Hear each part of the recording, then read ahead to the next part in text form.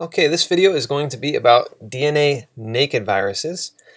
Specifically, we'll be learning about the Papovavirus, the Adenovirus, and the Parvovirus.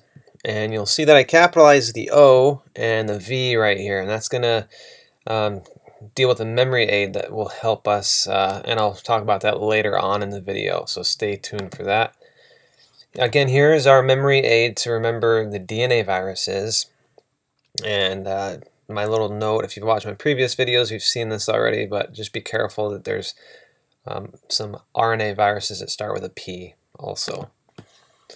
Okay, so we're going to start with the Papovavirus. Now, a quick memory aid to help you remember the naked DNA viruses. So we're going to think PAP, P-A-P, and we're going to remember it by thinking girls are naked when they get a Pap smear. Okay, we're going to start with Papovavirus, and our focus is going to be on HPV, human papillomavirus. So by far you see most amount of questions coming from Papovavirus dealing with HPV. Okay, HPV is the most common cause of viral STD. Now, when you get questions on your exams, you have to be very careful about what they're asking. So notice here I specified viral STD. I didn't say most common cause of STD or most common cause of bacterial STD. So you have to be very careful about reading the wording. You know, whenever you approach a question, you should always ask yourself, how are they trying to trick me on this question? So the most common cause of viral STD is going to be HPV, and then let's say I said, what are one of the most common causes of STD? Then we could say chlamydia is one of the most common causes of STDs. So HPV causes papillomas or warts on the skin and mucous membranes.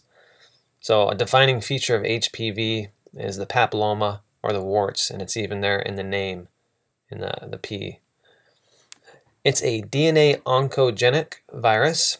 Now, I don't want you guys to get tricked on these questions, so this is another area that you have to be very careful about. So another thing you have to pay close attention to is distinguishing between DNA versus RNA. There is an RNA oncogenic virus, that's retrovirus, but we're not asking, but they might not be asking about that on your question. They might be asking about a DNA oncogenic virus, so just be careful about that.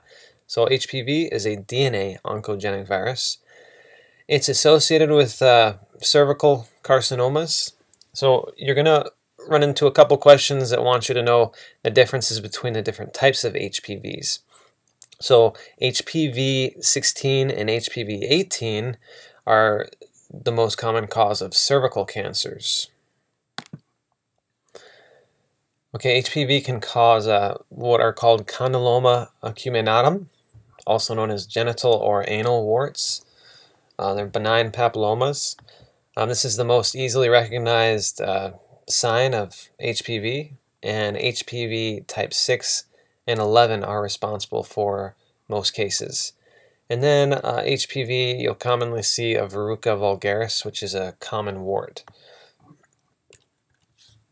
So here's a little chart we've got. So HPV 6 and 11 going to be the symptoms of anal and genital warts. Sometimes you'll see this come up, so I put it on here, laryngeal papillomatosis.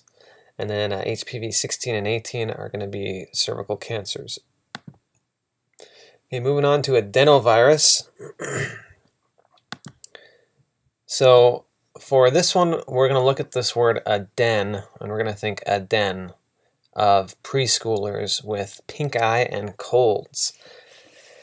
And if you remember that, then that tells you pretty much a lot of what you need to know about this virus.